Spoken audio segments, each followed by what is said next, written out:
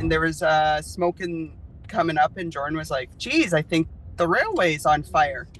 And so just as we were coming around Macoun on the highway, there's this huge explosion and flames, like it went from just like maybe gray, light gray smoke to black.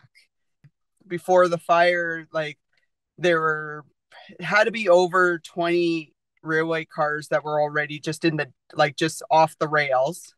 He said, okay, I'm going to speed up going by the fire because it's going to be intense. And it was. You could feel the heat through the window of the vehicle. As I was videoing, I was like, holy cats, yeah, this is hot. This is intense.